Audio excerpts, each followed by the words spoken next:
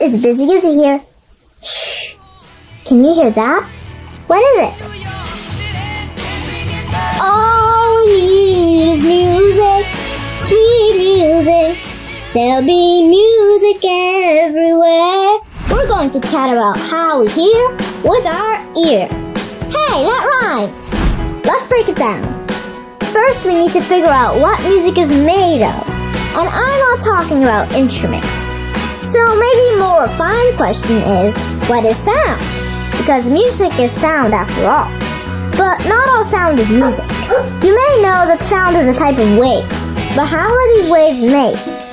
Sounds are made when objects vibrate, which means they move quickly in a precise, repetitive motion.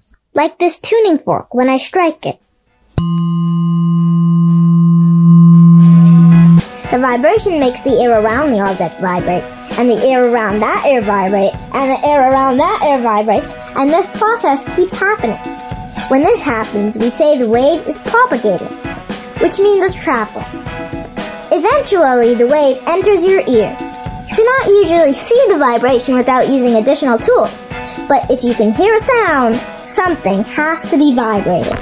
The wave has arrived at your ear, and the shape of your ear helps the sound wave reflect into the ear canal, which is that big hole. And I'm not talking about piercings. The sound goes into your ear and vibrates your eardrum, which vibrates the hammer, anvil, and stirrup, the smallest bones in your body. These amplify the sound, or make it louder. The sound then goes into the snail in your ear, the cochlea, and vibrates all these little hairs.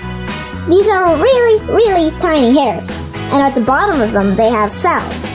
They make an electric signal and send it to the temporal lobe in the brain. The auditory cortex processes it, and your body does that all in a fraction of a second.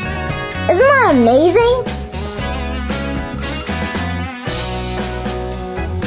Today we learned about how sound is made, what it's made of, and how you hear. You can use this information on your assignment. Good luck! Thanks for watching, guys. We hope you enjoyed this video. Please subscribe to find out what we're up to next, and if you like this video, click the thumbs up and share it with your friends. See you next time. Goodbye!